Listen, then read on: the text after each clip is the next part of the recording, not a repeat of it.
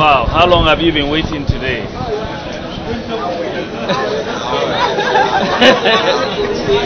Last night. Last night.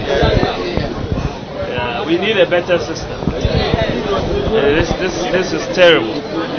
Yeah, that's why I want to come and look at it myself. I think we will bring in something new. This is not good enough. Yeah, it's not good enough. But be patient. How are you? So you guys are doing so much work. Thank you, sir. So much pressure on you. We want to support you as much as possible so that we can relieve the burden out there. I've seen the pressure out there. It's not easy. We have come here to the passport office here to see what is going on. There have been so many complaints.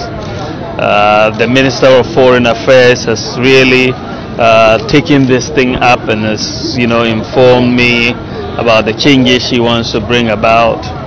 I took it upon myself to come and see things for myself.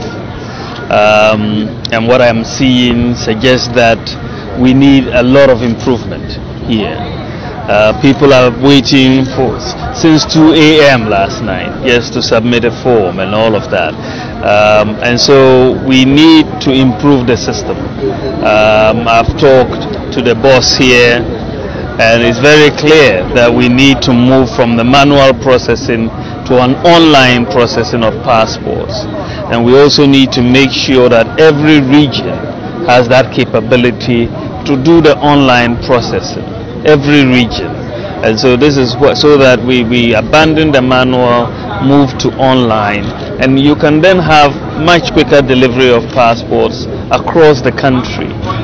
People are suffering too much just to get a passport. But the good news is that the foreign minister is very much on top of this issue. The directors here are very much thinking about the changes that we want to bring on board. And some of these changes are already beginning. We only have one online processing center in Ghana, which was opened in November, and that is here. Only one. But if we can do across all 10 regions, we believe that people will have their passports much quicker. And I think this is what we are going to hold them responsible for, and also provide the resources that are needed to allow the extension of these services across the country. But I think people should not suffer this much just to get a passport.